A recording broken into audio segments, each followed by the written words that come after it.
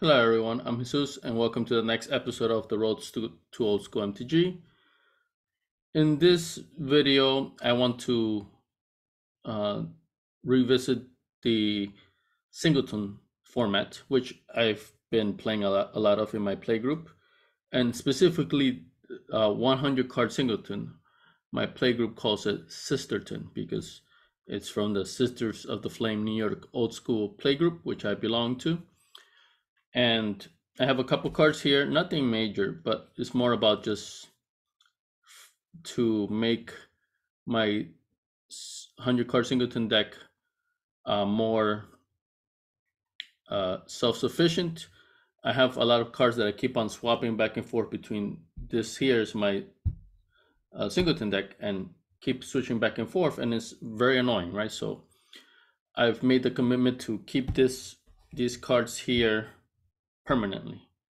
And the more expensive cards that I would still swap, kind of like um, well, I'll show it. I might make proxies out of it, like Savannah. I have a proxy Savannah here, right? Because I don't want to spend $200, $300 on a Savannah, an extra one just to keep it here, right? So within reason, I have bought additional cards to only keep here so I can avoid the swapping back and forth. Some cards are a little bit pricey. I mean, nothing big, like just a few bucks. But it's more about just the annoyance of it, right? So even if it's something that's not very expensive, it was still annoying bringing it back and forth. And even if some cards are not, I don't swap them all that often or at all. I just don't want to, just I want this to be its own thing, independent of the rest of my collection. So towards that end, I have these two packages here, but I also want to talk about these four cards here, since these are recent additions. So these two copy artifacts I got revised. I got from a friend in the New York Old School group. Bought it for 35 each in light play condition each. So a very nice price from him. Appreciate it. No immediate plans for them, but honestly, copy artifacts is just a staple in old school. I've been meaning to get them, and so I have two. So I'm on my way to having a full playset. And then these two cards I got for free also from I got these for free from also from friends in my play group, specifically for Singleton. So Night Soil, it's a enchantment that another player in my group was playing and plays with, and then definitely it's a very powerful card in the format that we play. We play of course 100 card Singleton, Sisterton, but we tend to also play two-headed giant, and it's like it's whoever wants to play. So it's always different teams, but nonetheless, when it becomes two-headed giant, Night Soul is even more powerful. One-on-one, I would say is like so. Still definitely useful. Still useful enough that I still want to include it in my deck. But we tend to favor, if anything, we tend to favor two-headed giant Singleton. And in that case, this is crazy. Like you can easily make 10 tokens out of this. So that could really swing the game out, either you're defensive or offensive. So it's very versatile card, right? So I got one, and then also Cockatrice. This is just a good all-around creature I've been meaning to get. I keep forgetting, and yeah, it's just 2/4 flying green creature for 5 mana. Whenever Cockatrice blocks or becomes blocked by a non-wall creature, destroy that creature at end of combat. So this is pretty good against any type of flyer. Right? Honestly, well, also obviously you can block brown creatures, right? But especially flyers, a Shivering Dragon, you trade with it.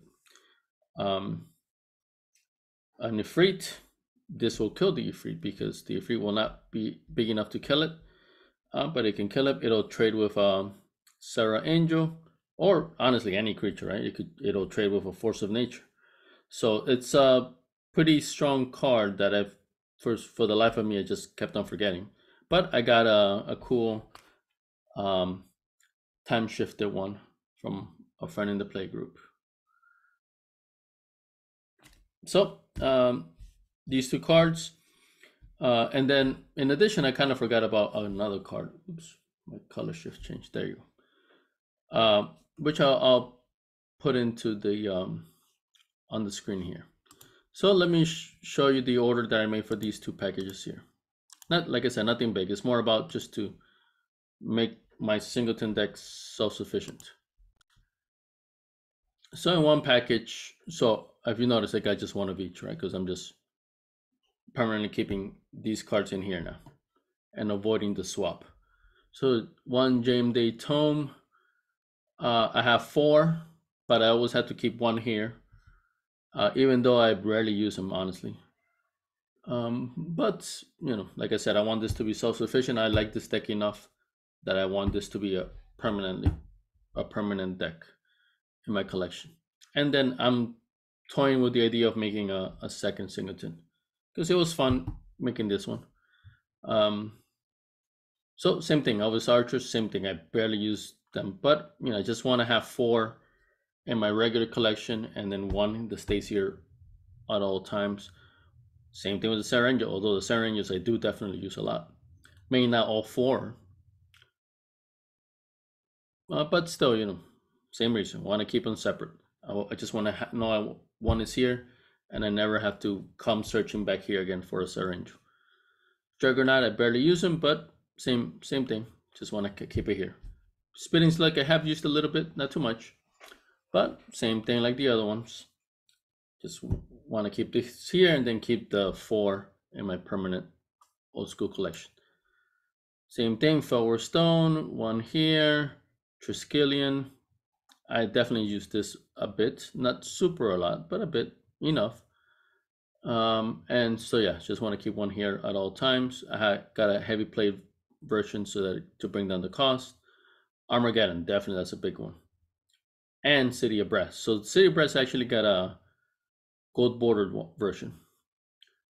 And that's the one that's going to stay here. And then I keep my Chronicles City of Brass with the other 3. And then Armageddon, same thing. I have 4 Armageddons, and I definitely use them a lot. And so it was definitely annoying to have to swap. But although honestly, Armageddons you tend to not play all 4. But still, sometimes I had like 2 different decks that had an Armageddon mechanism to it, and then I needed to have all 4, right? And then it was annoying to swap. So these cards should be here, and right, so cheap stuff like 40, 40, 40, 60, 40. So this one has the pricier stuff. The City of Brass near mint in the gold border was $5. Heavy plate for revised Armageddon was $3.50. Triskelion heavy plate 4th edition was $2, and Forward Stone near mint 4th edition was almost $2. So this one is a little pricier, but there it is, $13 total. Here was just less than $4 total for this one. But it'll be nice to just have this permanent switch. Now taking a look at the my current Singleton deck without these 2 additions, this Night Soul and the Cockatrice. And I guess I'll bring up, you guys can look at the actual deck itself. So 11 artifacts, Aeolio Pile, Chaos Orb, Proxy I have in there, Cyclopean Tomb. I have the real one. This one I just bought one of just to keep it there. I do have a proxy of it also, but I've decided unless I'm swapping, I'm going to have the real ones here. Or unless it's like super expensive, like a Chaos Orb. Although of course Chaos Orb is a staple. Every old school deck has it, so I keep one proxy here in this one instead. Forward Stone, like I said, I only have 4, so now I have the extra to keep here. Same thing, Force Field, I got a collector's edition one. The real one is here. I think I have a Force Field. No, I don't think I have a proxy. But either way, I have the real one here. If I make a second deck, then I'll keep a proxy on the other ones, right? Because I'm not going to buy a second force field just for my second. If I make a second Singleton deck, uh, one real one is enough, and then I'll just proxy the other ones, unless I feel like I want to have an actual real second force field for other purposes. Same thing for IC manipulators. I have 4 of. IC manipulators are expensive. They're only unlimited. They're not in revised. So I only have 4. Oh no, actually, now that I think about it, yes, yeah, I do have 4. So this one here is a proxy. I have 1 proxy for that one. Like I said, it's like a $100 card, $80. So I wasn't gonna buy a 5th IC for that. Like the force field, that was like $70. So it's similar to the IC, except the only difference is that I already have 4 ICs. I'm not gonna pay for a 5th one, right? Meanwhile, I had no force field, so I am willing to buy one real one to keep here, but I'm not willing to buy a 5th IC manipulator, right? Then that's just too much. It's not the same as buying like a 5th Aeolio pile, right? That one I just can have an extra one, and so forth. Actually, now that I think about it, I don't know if I have an extra one of this. I may have missed this one. I'll see. Because like I said, I want to keep this self-sufficient. I don't want to swap as much as possible within reason. Tome, like I said, I got Mana Vault. I have only one real one, and I keep that in my regular collection. I have a proxy in here. But I've been meaning to get more Mana Vaults. Honestly, I don't use them, like barely have used it. But maybe since I only have one, maybe that's the reason why. Rod of Ruin, Taunus's Coffin. So this is a real Taunus's Coffin.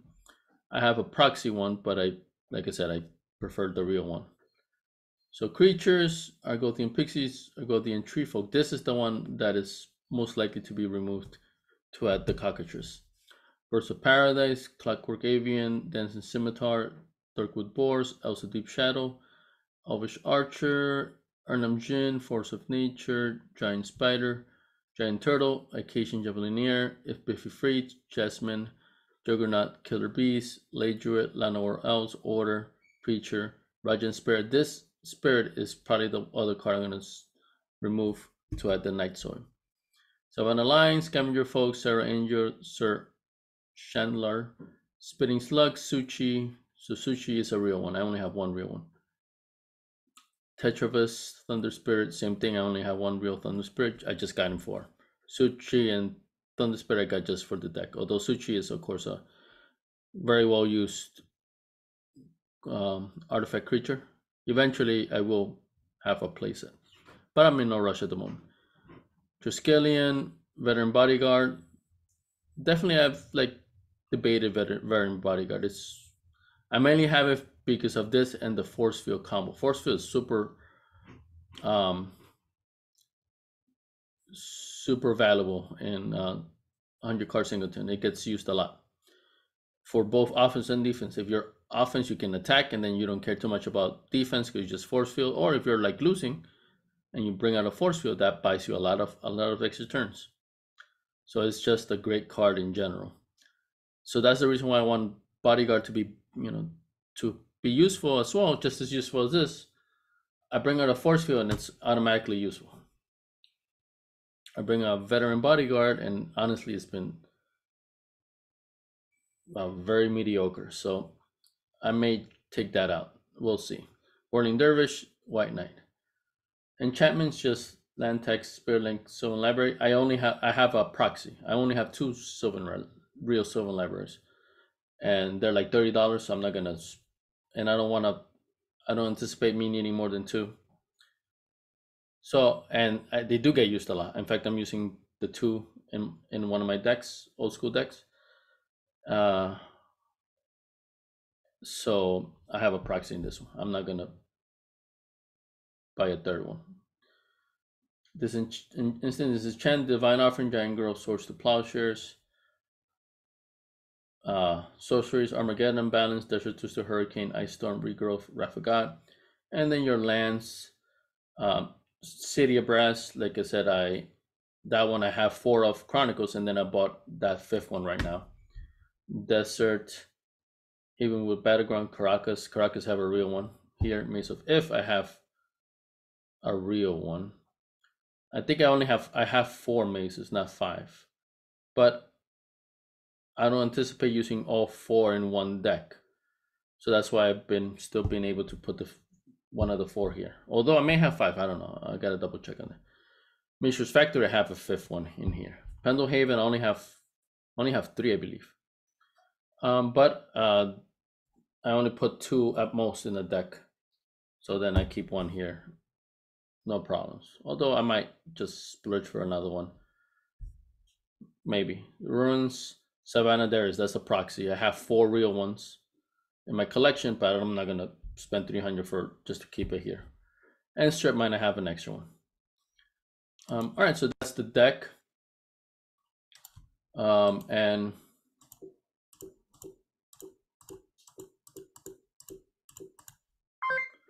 all right, so that's the deck I was using. Well, that's the deck I am using. All right, so let's start opening up some packages. So these 2 cards are already definitely going in. It's just a matter of what I'm going to be removing for them.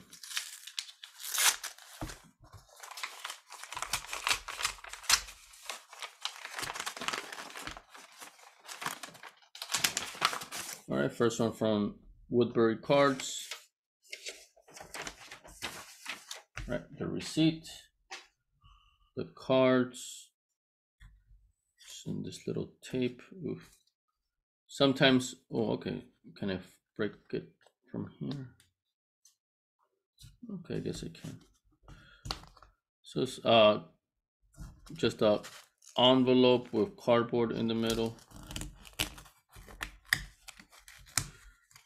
and then the cards inside sleeved in one sleeve. So this is the more expensive one. So it's a little business card.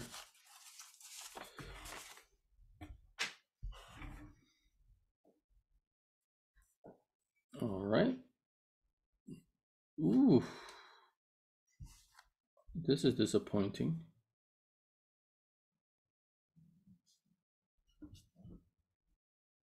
Look at the bend on this Triskelion.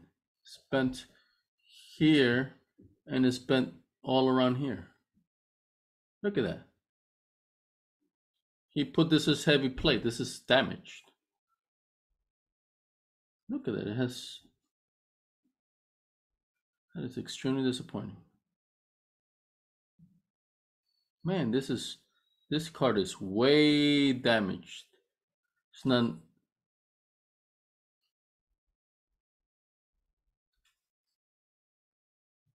I don't know how he could have, or they could have thought this is.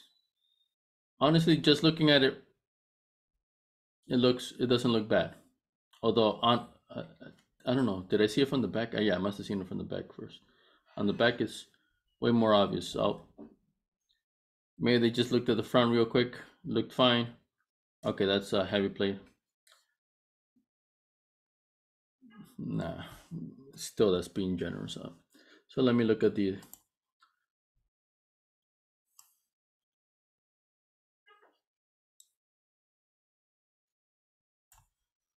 All right, so let me share screen here. All right, so Flowerstone, 4th edition near mint. Yep, that's fine. $2. Armageddon, heavy plate. See, now this is a heavy plate. This is perfectly fine. It's a little dirty, but that's part of heavy plate. It got dirty because it was plate with City of Brass, near mint, gold border. Yep, near mint. So honestly, everything else is fine. But this Triskelion is heavy plate. $2.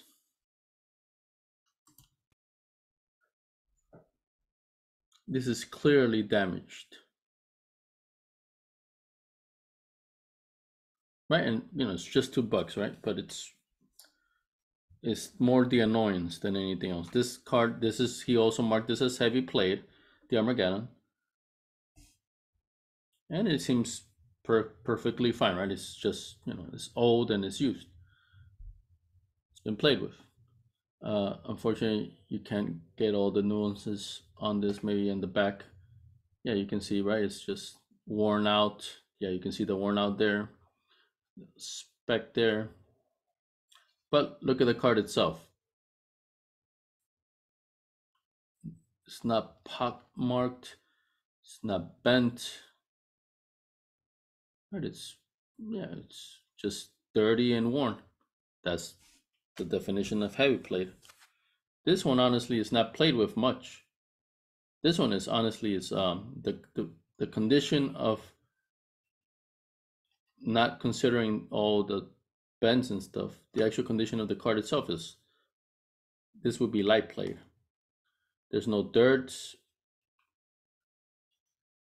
But then I don't know. I don't even know how someone can get all this. I don't even know what happened for all this damage to occur. The card is still straight and flat. That is odd. But once I touch it, I do feel the grooves. So it's not like it's like a like a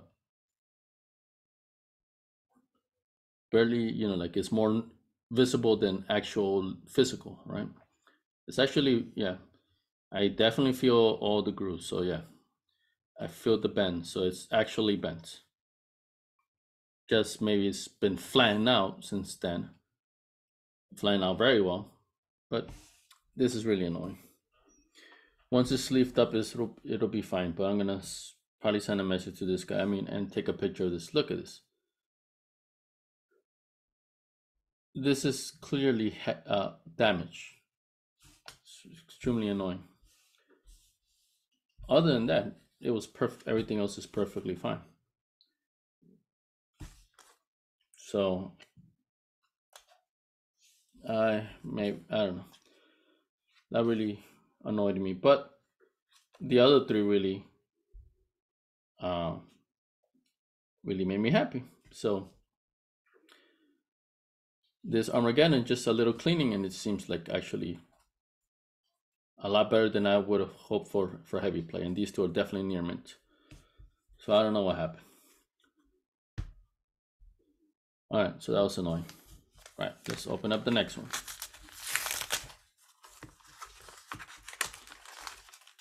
Okay, so this one has one of those big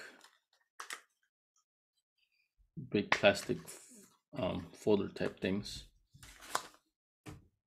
Other than that, it had no other protection, and then there's no even any receipt. Well, these two have actual little sleeves. Ooh, this one looks like the one I have. I'll see if it matches from my Singleton. Actually, it's right here. It's not the same. Slightly different. All right, so let's take a look at these.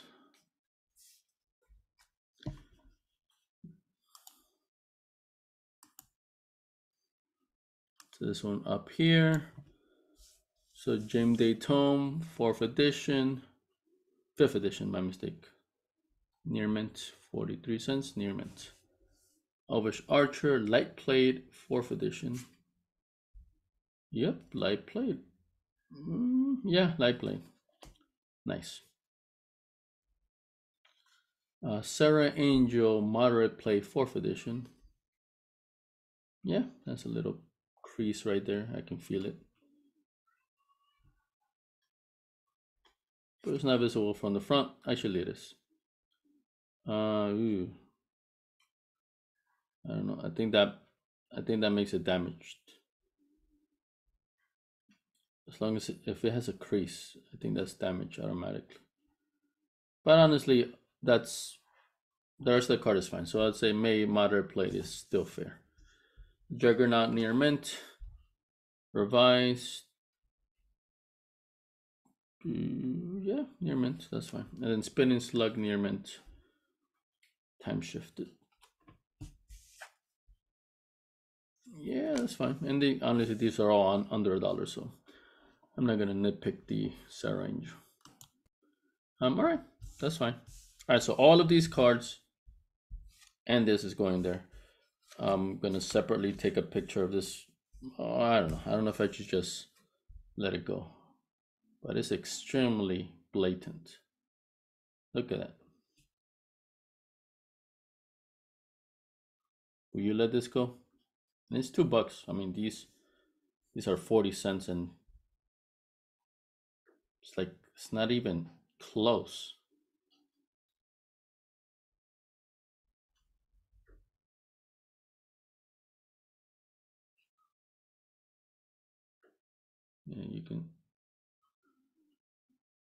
Yeah, you can kind of see it. It's honestly, you can see it more in person, all the front, but of course the back is extremely clear. The front is almost as bad as the back, except it's not as visible in the light, but in person, when you angle it, it's definitely visible. All right, we'll see what I do, but it's annoying. All right, so but other than that,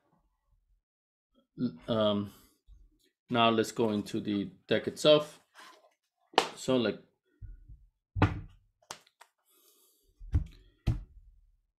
with these two here, that's 100 cards here, just single sleeved, except for some of the expensive cards. I put a perfect fit sleeve in it, but considering it's a 100 card deck, I'm not going to be able to feel that extra sleeved one like this one, right? Force field. This is my collector's edition. I can already see it has that extra protection. I put an inner perfect fit sleeve in this one. When I touch this one compared to this one, definitely I can notice that additional extra protection. But when you put it all within the same 100 card deck, it's not going to be noticeable. All right. So yeah, these are the cards that are going to be swapped out. Actually, City of Brass, I think I already took it out.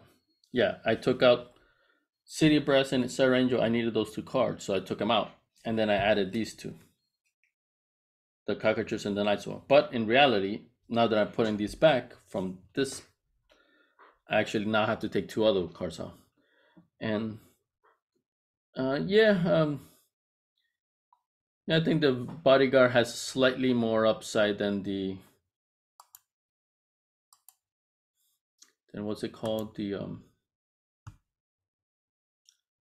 Argothian Tree Folk. Argothian Tree Folk, 5 mana, green creature, prevent all damage that would be dealt to Argothian Tree Folk by artifacts.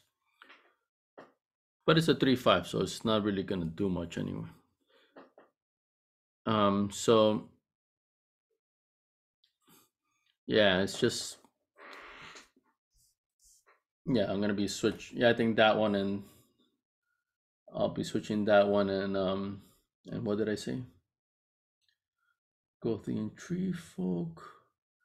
Oh yeah, and the Rajan Spirit. That one is a 4 mana, 3/2 green creature. Tap to remove flying ability from a creature. That's barely been utilized. It's been utilized definitely. Sometimes not even by me. Another player might play, and then but it's so niche that and the creature itself is underwhelming. 4 mana for a 3/2. No other abilities. It's just this is way better, or a Night Sword. All right, so I'm gonna leave it up to here, but I'm gonna be making these swaps, putting the ones from here, the ones from here, back in my regular collection, and then I'll keep on looking if there's any other cards that I may have missed, kind of like that Aeolio pile. I may have missed that one. And like I've mentioned, just to keep this self-sufficient, but It's been pretty fun playing. See how thick it is, and this is just one sleeve, right? Not counting a few every now and then I have a double sleeve on some of these cards, right? Like the force field, but that's only like 5 cards max.